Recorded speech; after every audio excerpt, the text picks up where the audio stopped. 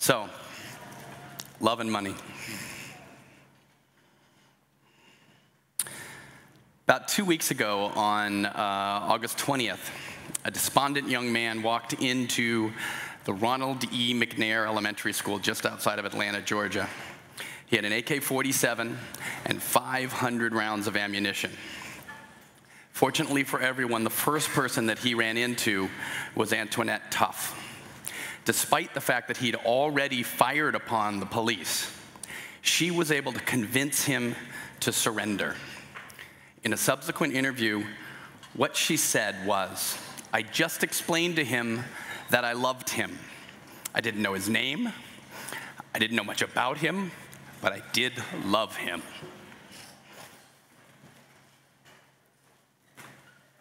I would like to suggest that just as we look to the ledger for profit as evidence of success, we must learn with intention and rigor to look into our communities for love as evidence of success.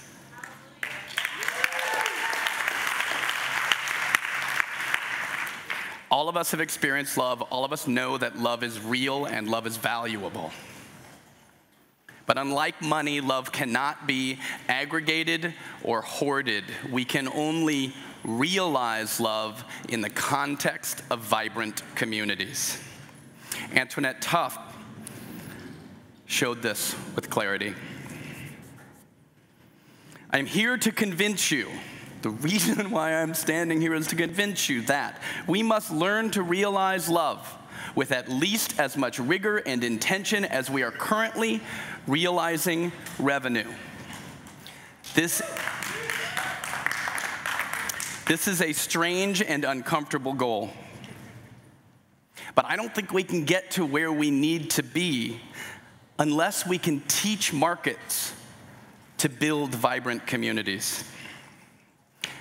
As I see it, the goal of social capital markets is to use money to build effective organizations that contribute to vibrant communities.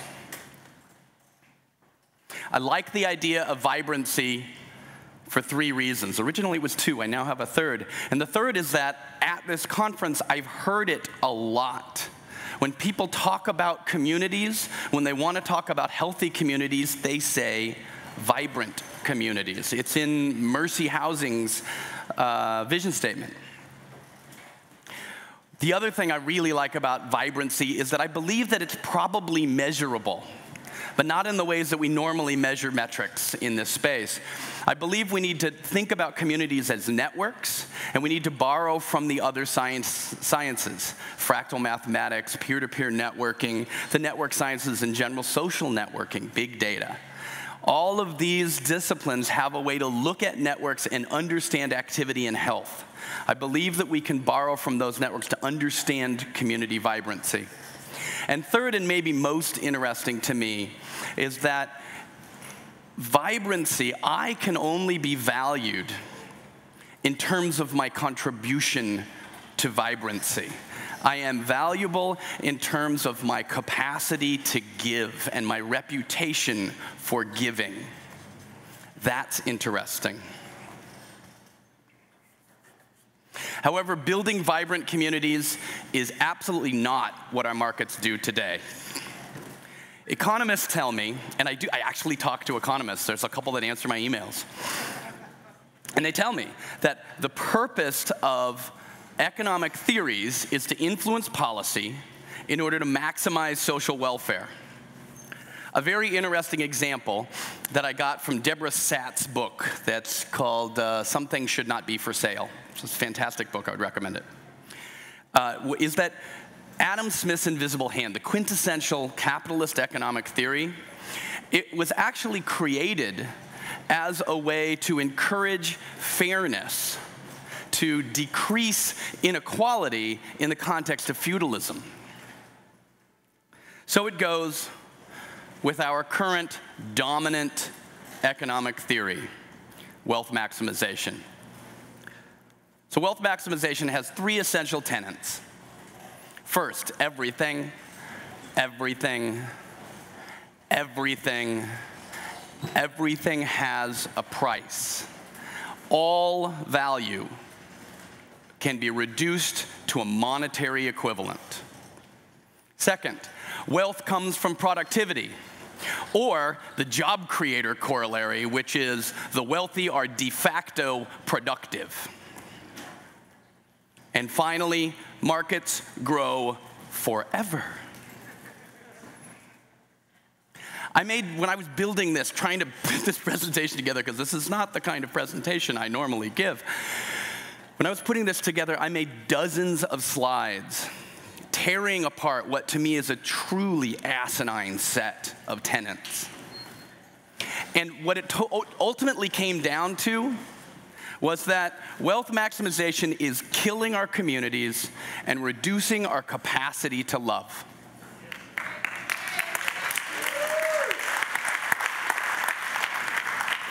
In our wealth maximizing economy, if you are not productive, you are lazy. If you're not a job creator, you're a welfare queen. If you're not a bootstrapping Horatio Alger, you're a drug smuggling illegal immigrant. If you're not standing your ground, you're a thug. If you are not a have, you are a have-not.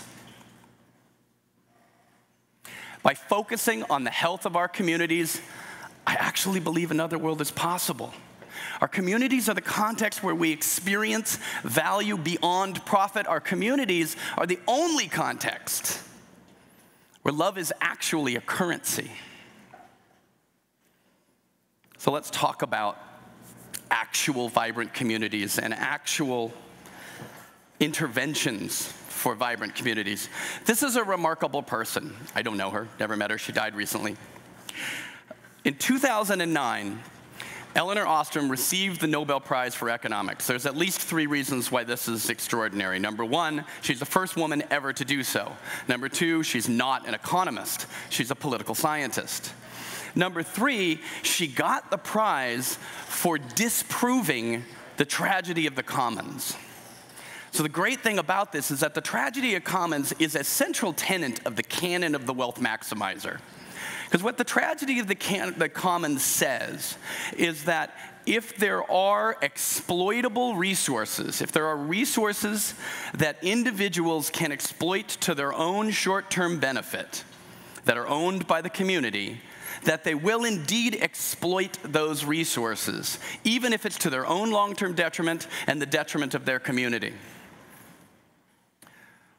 What Elinor Ostrom showed with this is actually not the case. And that it's entirely possible for communities to self-regulate, to self-organize. In this case, it's lobster fishing in Maine, where the fishermen were able to self-organize to find a way to fish sustainably over time. They now evidently actually have too many lobsters. Another great example is the Transition Network. So Transition Network describes itself as a quiet revolution unfolding around the world where people like you and I see crisis as the opportunity for doing something different, something extraordinary. The Transition Network has several different towns around the world, several cities around the world that are building self-reliance. A favorite example for me is Brixton. In Brixton, the mayor is paid in Brixton bucks. They have a local currency, and that's how the mayor gets his paycheck. In Brixton, they have cooperative food production. They have a cooperative brewery. And the picture here shows they have a cooperative energy nonprofit where individuals buy into solar panels that are placed on local businesses that provide power to local residents. That's so blindingly simple. Why isn't that happening everywhere? This gentleman is a banana farmer in the Urabá province of Colombia. We work at Grameen Foundation inside of global supply chains. And we work at the source of the supply chain with the smallholder farmer, and we work at the other end of the supply chain with multinational buyers, suppliers, and consumer companies. What we're trying to do at the source of the supply chain is build agency for the farmers. Give them standing in the market so that they can negotiate price for their goods.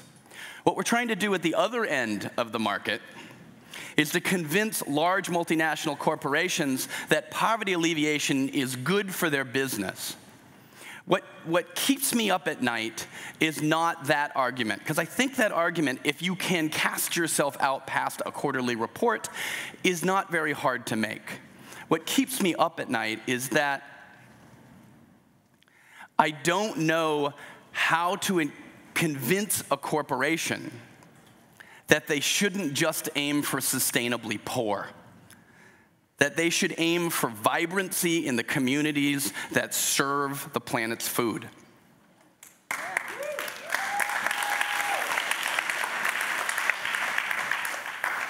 In a few moments, we'll see Van Jones talk about Rebuild the Dream. Van Jones is a wonderful native son. We're lucky to have him. Our world needs new models for advocacy, new models for community organization, and I'm very excited to hear what he'll be talking about as well. I just heard Todd Johnson talk about a virus. I agree completely. I think of it more, I'm a tech guy, as a disruptive innovation. So how can we, the social enterprise and impact investing ecosystem, encourage vibrancy and resilience in our communities? I believe we must indeed embrace this fact that we are a disruptive innovation. Last year, there was a conversation around whether or not this was an asset class. I'd say no, that this is a better way. While we intend to leverage the power of the market to bring great ideas to scale, we reject the exploitation inherent in the market as it is implemented today. So let's start acting like a disruptive innovation. In the early days, we built a handful of slogans to advertise ourselves as legitimate financial services. I think that worked well, but I now think it's time for us to pivot, for us to be more aggressive about the better world that we know is possible. We used to have the slogan, and sometimes, unfortunately, still do well by doing good. What this really means is make money, then tell a story about it.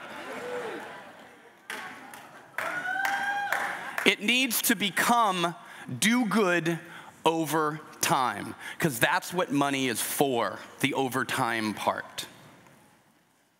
Social return on investment. It's about the muddiest, meaningless phrase that you'll ever hear. And what it really means is measuring social outcomes is really hard, and people only actually care about money anyway, so let's reduce social return to dollars to make everyone more comfortable.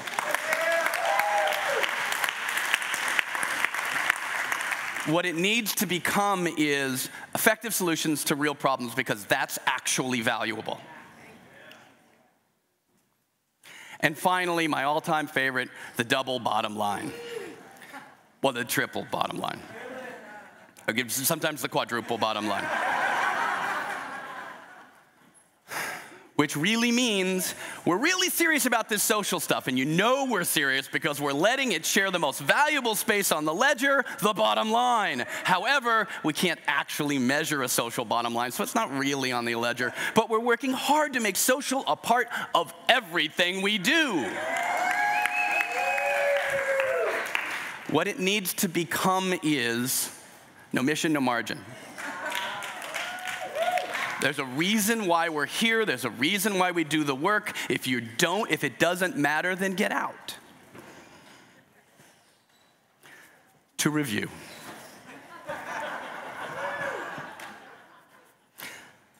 We need money to build effective organizations, to contribute to vibrant communities.